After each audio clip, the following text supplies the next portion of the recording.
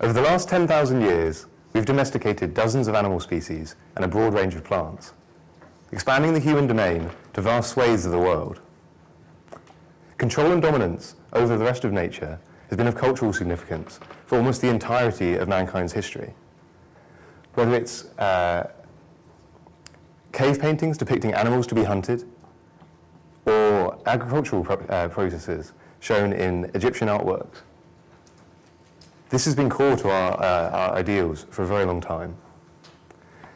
This long-term trend is epitomised by the formal gardens of Versailles. There, we aim to show how man could tame and control nature, taking it from its seemingly messy state into clean lines and geometric forms. These displays, though, have led us to feel like we've won a kind of war with nature. And in a sense, we have. We no longer fear attacks on our people or property, and our food supply is remarkably stable. Increasingly, though, today, this feels like a hollow victory. Biodiversity loss is affecting a huge number of other species, and our ability to act freely in our own short-term self-interest is undermining these species at large. As a result, we've found ourselves scrambling to try to prevent this loss and to protect the species that we have. It's unclear, however, for what reason we've chosen to support this specific balance of nature. Preservation inherently tries to maintain an ideal state rather than allowing change that nature is so good at. Whether you pick 100, 1,000, or 10,000 years ago, these are all arbitrary points in life's long history. In doing what we're doing now, we're trying to prevent what nature is so good at, adaptation.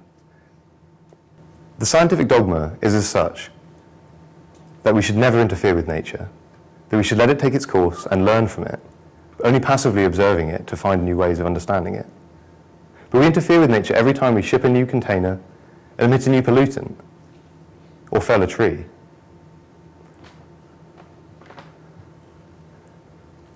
We need to learn how to have a positive impact on our environment, not merely mitigate what we do now. Otherwise, all we can hope for is to slowly reduce the way that we are impacting our environment and have a slow descent into disaster. Change is not the problem here, but biodiversity loss instead. Biodiversity loss not only affects the species in question, but life on Earth as a whole. The extinction rate is currently 1,000 times higher than the baseline pre-man level. That means dozens of species going extinct every day. The number of insects on Earth has reduced by 35% since the 1970s, and this is as high as 75% in some places. If nature was left to its own devices, it could recover biodiversity in 5 to 7 million years. But this is longer than mankind has even existed, and assumes that we're going to curb our impact in the next 50 years. With these facts in mind, it becomes clear that mitigation of our impact and reduction of this impact is not a viable strategy to solve this problem. Instead, we should work to have a positive impact. In order to learn how to have a positive impact, we must act. We cannot learn through passive observation alone. In order to figure out how to have this positive impact, we developed Augmented Nature. Augmented Nature is a set of tools to help animals adapt better to human-induced changes in their environment. It's also a talking point for active intervention in nature, for us to start to understand what it means to intervene with animal lives. We're a team of designers and engineers, and working on the basis of the human-centered design movement, we're looking to expand our understanding and our design skills from that of understanding humans, but to design for nature too, animals and whole biological systems. In order to understand our client better, we talked to biologists and ecologists from across the world. By doing this, we learned about ecosystem engineers. They're an amazing group of species that by manipulating their own environment, they build habitats for other species all around them. A notable example of this is the beaver, creating dams for aquatic life alongside it, or the honeybee, pollinating plants all around it. Our story, though, starts with the humpback whale. The humpback whale is an ecosystem engineer that does its work through a process called the whale pump. The whale pumps nutrients from where it's based deep in the ocean when it hunts, up to the surface populations as it comes up to breathe. As it does this, it spews fecal matter, giving it nutrients for valuable life all around it. In doing this, it provides a new source of life and a new habitat that would not otherwise exist. Unfortunately, the whale is threatened. It's threatened by a lot of different man-made impacts. Many of them, though, are related to noise. Industrial activity in the ocean means that it's excruciatingly loud. We tend to think of the ocean as a peaceful place, quiet and serene. But in reality, there are a huge number of jackhammers, pile drivers and propellers in the ocean attached to these large ships that prevail. This is particularly problematic for whales, as they primarily communicate through the use of sound and understand their environment in the same way. As a result, they've started to change their behaviour, to adapt, in order to make their calls louder and lower, and to cut through the noise that's around them. Even despite this, though, the effect on their population is drastic. Their populations are falling rapidly through ship strikes, through noise-induced confusion, and it's not only a problem for the whales, it's a problem for the shipping companies too. On some trade routes now, there are speed restrictions in place, because it's so likely that a ship is to hit a whale in that location. And if we carry on down our current path of trying to mitigate our impact, trying to reduce the bad that we do, these restrictions will become closer and closer, constantly fighting economics against ethics of nature, in a battle that often nature loses due to the nature of our current social order. So we propose a radical solution. We provide crucial information to the whale and to the shipping company to allow the whale to begin to move its habitat away from the ships, and the ships to move away from it.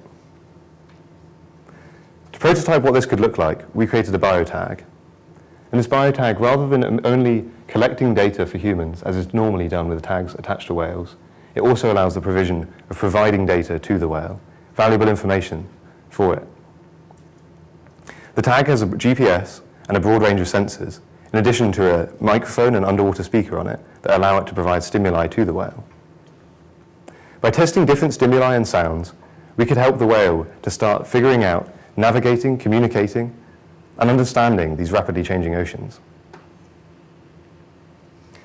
By augmenting its senses, the whale could better understand human activity in its environment in a way that evolution has not yet offered it. Next, we looked at the collared peccary. The collared peccary is another ecosystem engineer and one of the most mobile animals in the Amazon rainforest. The collared peccary distributes many seeds in its environment over a large territory, as well as digging wallows in the ground, essentially wet pools that are like ploughing the soil for aquatic organisms and seeds too. The collared peccary, though, is also at risk, this time due to logging and agriculture in its environment. In order to look at how animals and humans could live alongside better, again in this case, we developed another biotag. This time its primary input was a camera with a pre-trained computer vision algorithm that can recognize a range of plants. By doing this, we can recognize fauna and flora in the forest around the peccary and transmit this data to scientists working in the area, along with rainforest communities that collect valuable, sustainable, non-timber resources.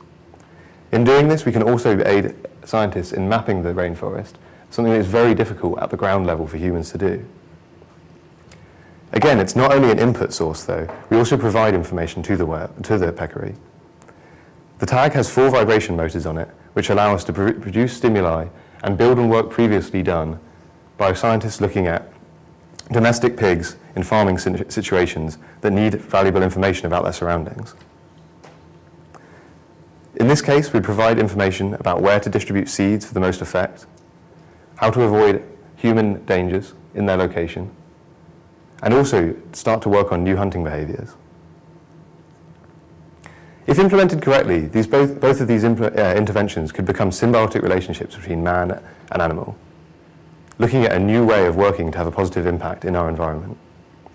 They're not without their risks, however, and meddling with nature is dangerous. So we must begin small before building up to the scale that we require for a large-scale impact. And what would this look like? What would a symbiotic future look like?